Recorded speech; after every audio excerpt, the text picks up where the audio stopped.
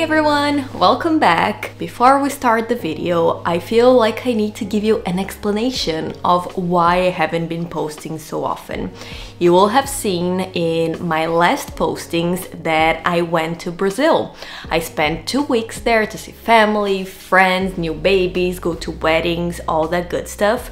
And I thought I had planned everything out very well and that I would be able to shoot content in advance for you guys, but I'm just a mess and I didn't manage to do it, so I'm sorry. Bad YouTuber, but I'm back. The reason why I'm only posting once this week and why I will only post once again next week is because I actually got COVID the day I got back and my voice just wasn't there. I couldn't speak, I was coughing a lot, so I thought instead of just forcing it and making a video that I wasn't really 100% behind, I would just wait a little bit, get better, and then shoot the content. So you will see my voice is still a little bit, you know, on the graspy side, but I am sure that these are the last days and soon I will be able to go back to my normal life and live in society. So today I am going to do a video that many of you have asked. I'm not sure if I'm the best person to talk about this, which is the marvelous world of fragrances. And the reason why I say I'm not the best person to comment on fragrance is because I don't know a lot about it. I know there are a lot of channels here on YouTube. I just found one that is called Jus de Rose, that it's just amazing. The girl that does it is a super expert. She knows all about the notes and the chemistry behind perfume and the science. I just smell fragrance, see if I like it. If I like it, I buy it. If I don't, I don't. But I thought I'd share anyway. I'm going to show you perfumes that I like, some home fragrances, my husband's favorite perfume that I like on him, and some body products. First one is a fragrance that I actually talked about in the past, which is Yves Saint Laurent Blouse. This is part of their Le Vestiaire de Parfum collection, which is a little bit more special. The ingredients are a little bit more noble and the fragrances do have more personality to them.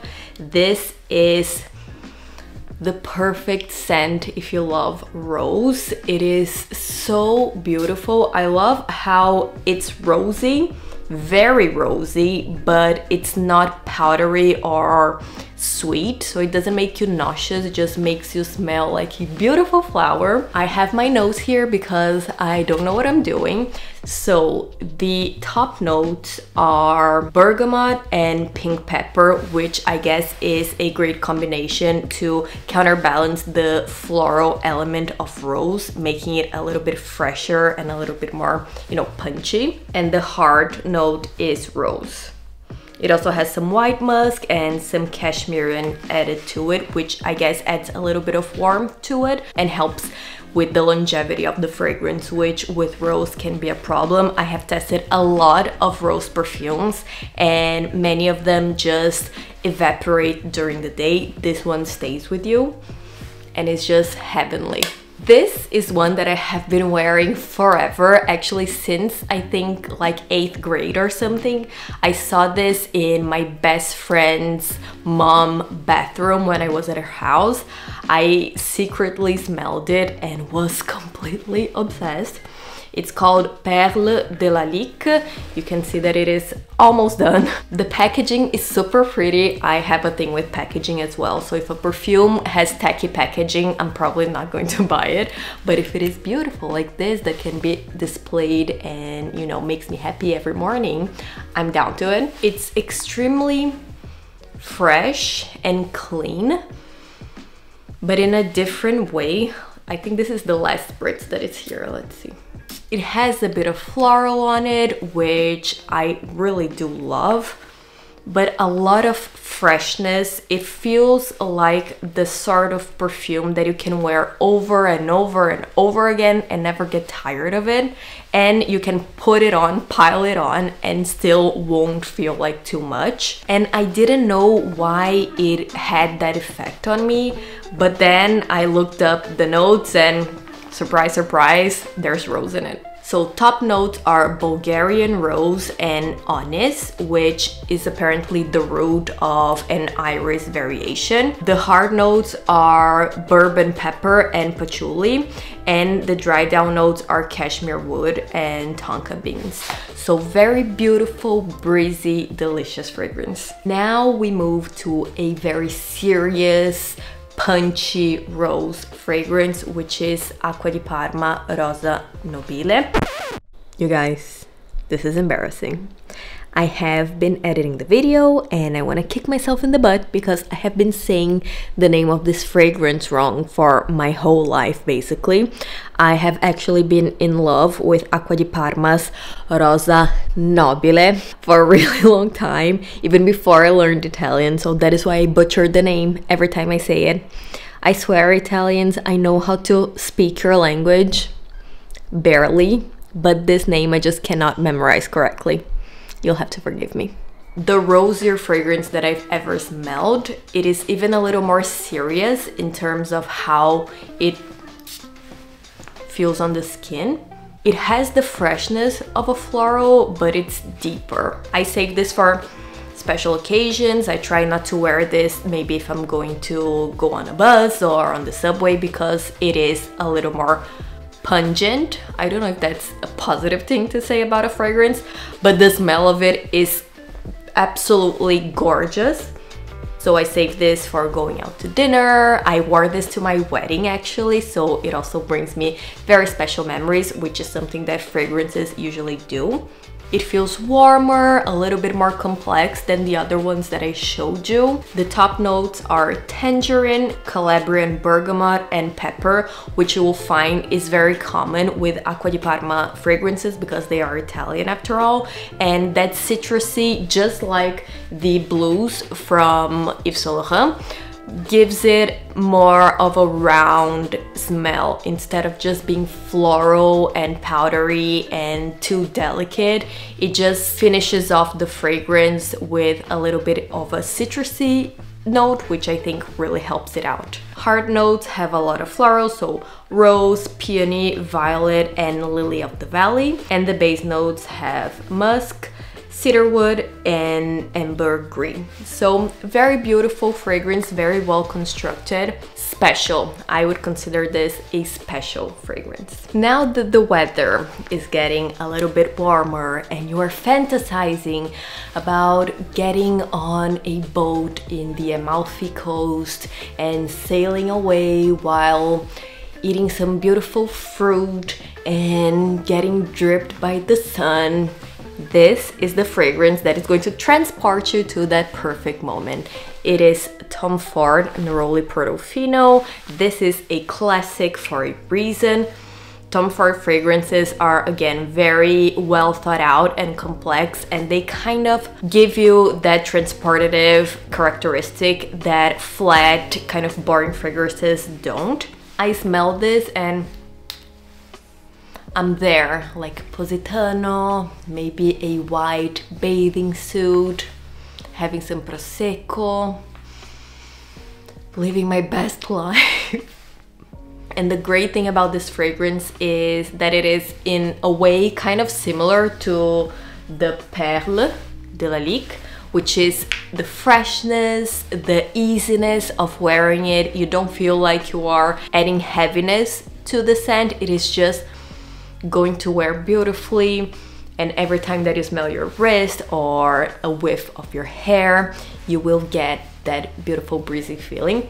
This is actually unisex, like many of the Tom Ford fragrances. My husband wears this a lot as well. The top notes are bergamot, mandarin, orange, lemon, bitter orange, lavender, and rosemary, which just goes to show how many Italian inspired ingredients are in here. Middle notes are African orange flower, neroli, jasmine, and pittosporum, which gives it a little bit of warmth and goes really well with those citrusy notes. And the base notes are amber, musk, and angelica. I do think that this would please a lot of people. It seems to be a very popular fragrance because it is very democratic. So maybe if you want to gift someone a fragrance, which can be a little bit risky, this would be be a safe bet. Moving on to body scents. I love to feel like I am at a spa when I am applying body products, and there is nothing that smells more like a spa than Caudalie products.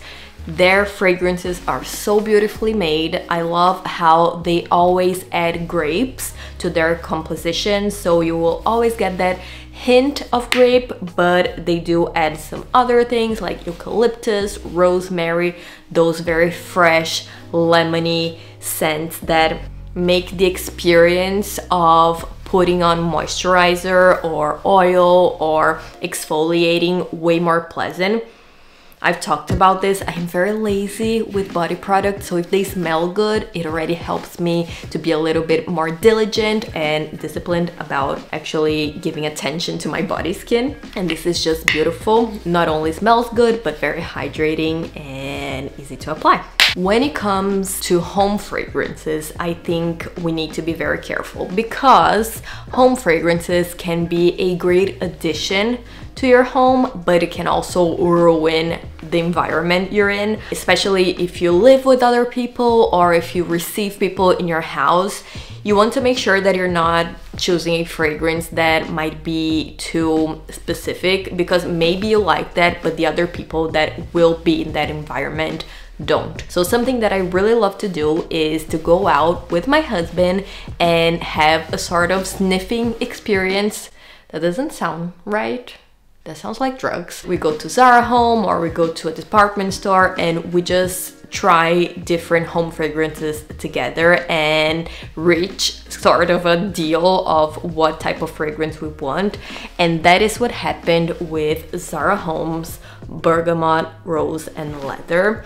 This is such a gorgeous fragrance. It has that sort of gingery, sort of spicy back note.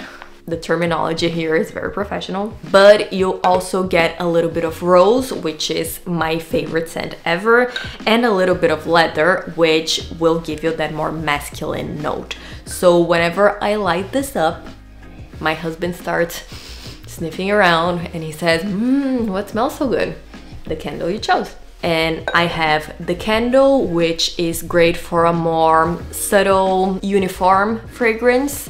And we also got the little diffuser, which is more punchy and more effective in spreading the smell. And I do feel like maybe having a scent for your house adds an extra layer of luxury to your day-to-day, which we always want and always forget about. You can say that it is almost over, need to get another one. And to wrap up this video, this is the fragrance that I love when my husband wears. So if you have a man in your life that you want to gift a fragrance to, I think this is a great option.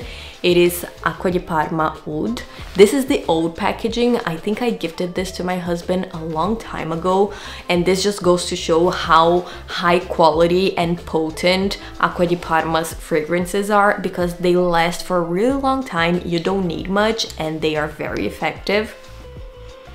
This is just phenomenal. I mean, there's one thing that I hate is those men fragrances that smell like deodorant, like sports deodorant. This is way more grown up, confident, elegant, masculine scent. They also have a leather fragrance that is just divine. It's so well made. You can smell the chicness of it, and you can already imagine the man that wears this type of fragrance. He knows the difference between the many types of wool that you can make a suit with. He knows his Barolos from his Barbarescos. He's just that guy. They describe this as an intense, vigorous, and precious fragrance that captures the warmth of its rare essence. an artistic combination sublimed by luminous citrus notes that bring together the richness of the Aquilaria trees agarwoods with notes of Russian coriander and Haitian amyris wood. So very woodsy, but still has that complexity that Acqua di Parma is very famous for. The Russian coriander, I think, also adds a little bit more of that different feature and personality. If you are afraid that this might be a little bit too, you know, specific and risky to give to someone, my husband also has the Colonia Club fragrance from Acqua di Parma, which is that more fresh, easy to wear fragrance that is also very beautiful and just smells very elegant, even though it is a little bit more casual. So if you are in doubt, go for that one. But if the man in your life wants something a little bit more special and a little bit more chic, this collection is fabulous. This is it, everyone. These are my favorite fragrances. Thankfully, COVID didn't take my sense of smell away, because this has been a gorgeous experience of just smelling my favorite perfumes. Hopefully you enjoyed this video, found it fun if not helpful, and we'll see each other again next time. Bye!